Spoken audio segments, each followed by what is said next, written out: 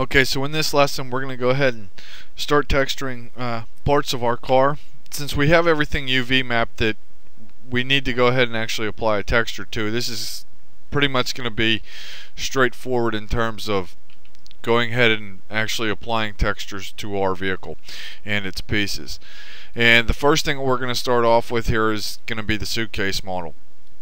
And the easiest way to go ahead and do this here is just simply apply a shader to it. But since this isn't necessarily a character and we actually don't need any texture or any textures actually outside of mine, and we don't really need to actually edit them inside of Photoshop, we can simply just apply shaders to them and apply a JPEG for the diffuse color of the shader. For the suitcase here, the only thing that's really going to change is basically going to be the body of the suitcase, and we're simply just going to apply 3 different shaders. Or one shader will duplicate the model and then apply another shader to it. So let's go ahead and open up our hypershade window here, and we'll start off by creating a material for our suitcase based body. And this goes along with actually rendering our vehicle, so we have to sort of think, what are we going to be rendering with? And in this case we're actually going to be rendering with V-Ray. So I want to be using a V-Ray material to actually apply to the suitcase body. So as you can see, I've created a V-Ray material here. I'm going to go ahead and apply this shader to it, to the body of the suitcase.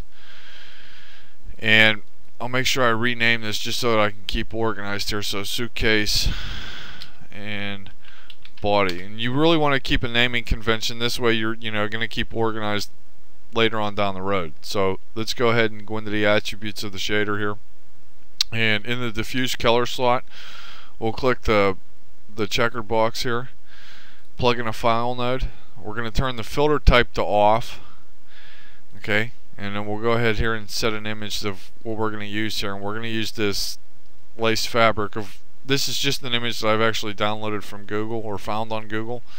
And you can see that it comes in there. And you can see here on the model that the image is sort of stretched and pixelated. So what we need to go ahead and do is just basically up the resolution on the file node here, or the repeat limit, so that we can actually get more detail out of it.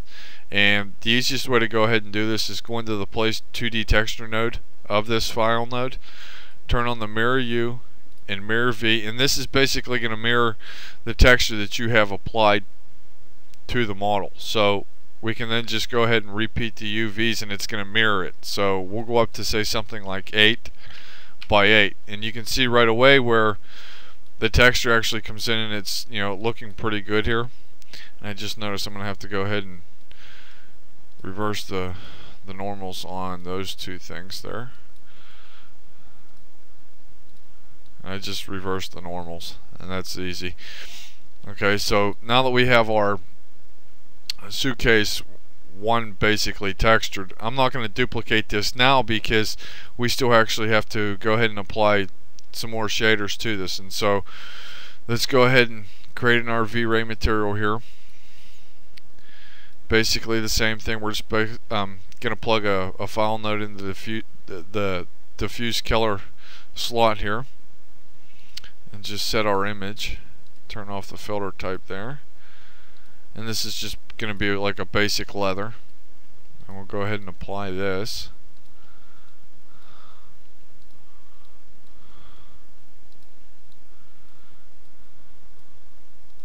And you can see we're definitely going to have to up the repeats on this as well.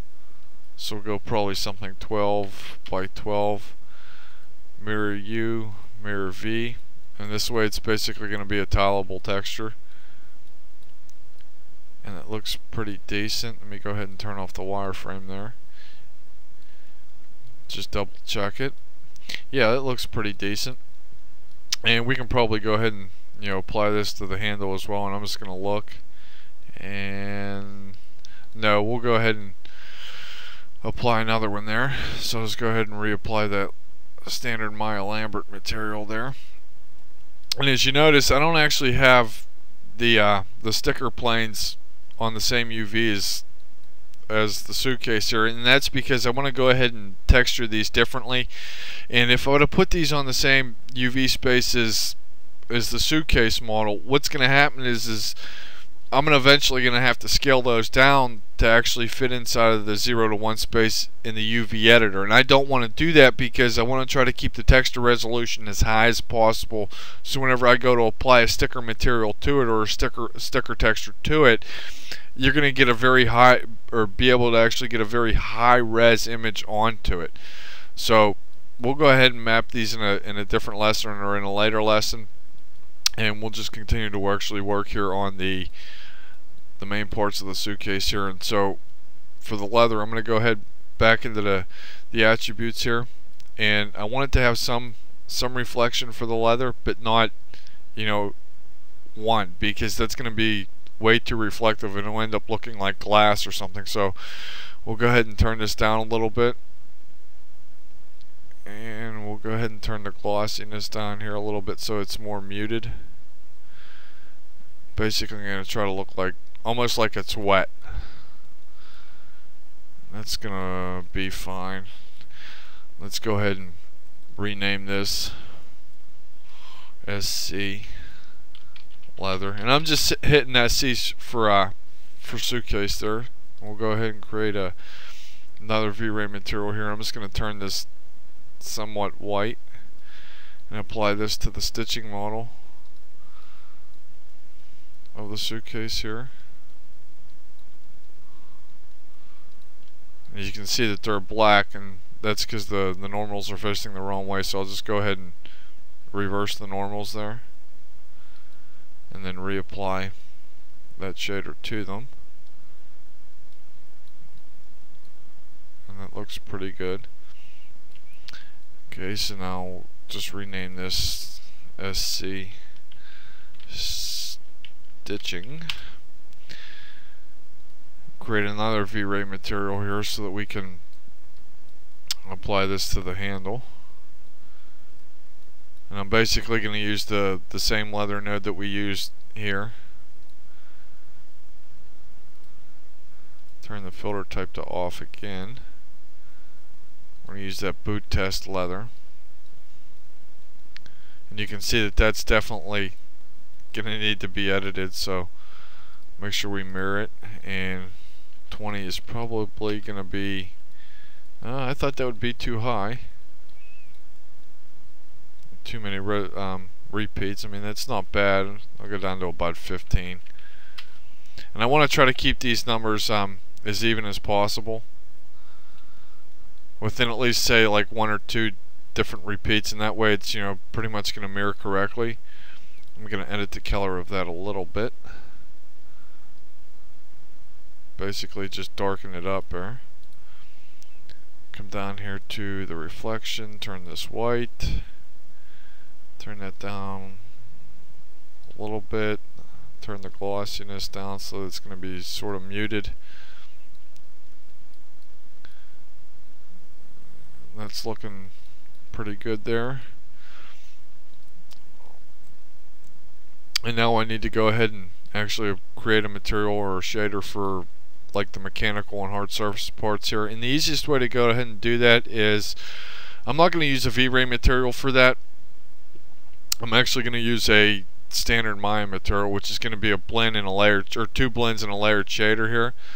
And so this is going to be the color for our locks, and we'll just call this gold color.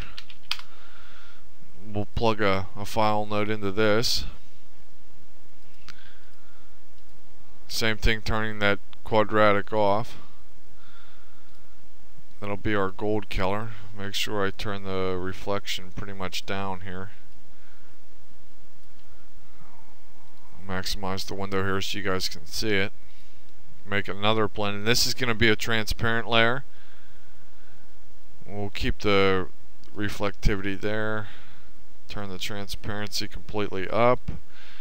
Go ahead and create a layered shader here. Drag our gold color in, drag our transparent layer in, delete the green, and make sure that our gold color is actually underneath of our blend 2, which is our transparent layer. So we'll call transparent, and then we'll go ahead and apply the layered shader to all the mechanical pieces here.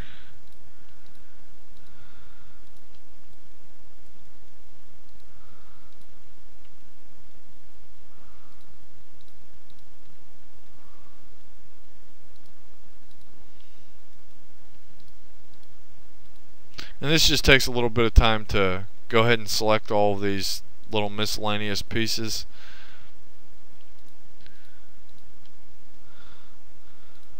And that's where texturing can, sometimes be a pain, but you sort of got to do it if you want it to look good. So just select all these pieces here,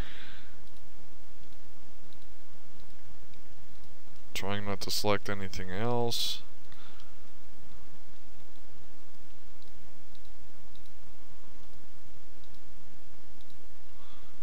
Add our layered shader there, and there you go. You can see that our suitcase is pretty much textured there.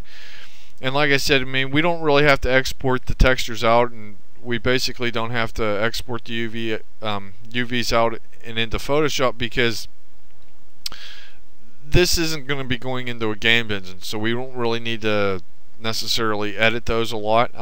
You can if you want, but for me, I don't think I really need to. And we'll go ahead and close our hypershade window here. But for the stickers here, we will actually have to export the UV maps out. And I'm going to go ahead and do that now. And we'll go ahead and basically UV map those. And we'll just simply create a UV planar mapping. Okay. And we're going to do this in the x-axis so that we get a side image or a side projection, and I'll show you what that does. Okay, go ahead and reselect it, and I'm going to open up my texture window here, and this is basically what we need. This is the UV map for the stickers, and I'm just going to simply leave it like this, making sure that I am not off on the UVs, making sure that it's definitely in the 0 to 1 space, and I just want to keep to make sure that they're all pretty much close enough that I can actually go ahead and apply a sticker as I need here and a texture to them. Trying to keep organized like that. That way I know exactly what's what. And so we're basically going to do the same to the other side here. So I'm going to go ahead and minimize this,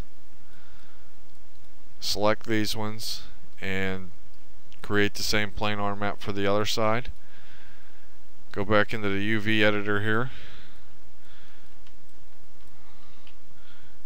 and just get these all into the 0 to 1 space. You just have to edit it a little bit, is all. Just trying to keep organized. Okay, now we'll go ahead and basically export these out. And I want to use a good naming convention here.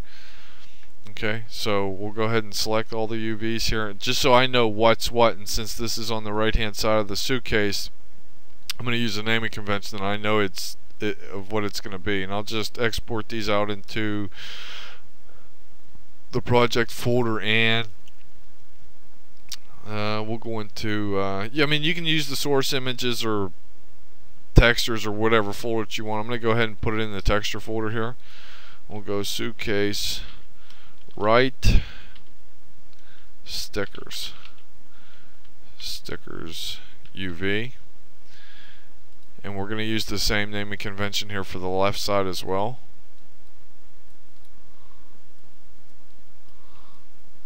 Just making sure that I select all the UVs there.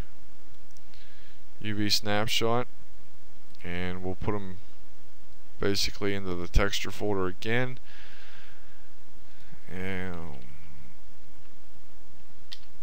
go left, and there you go, it's all exported out. And in the next lesson we'll go ahead and basically apply a sticker texture to these, and then we'll go ahead and duplicate it and change the texture JPEG for the suitcase.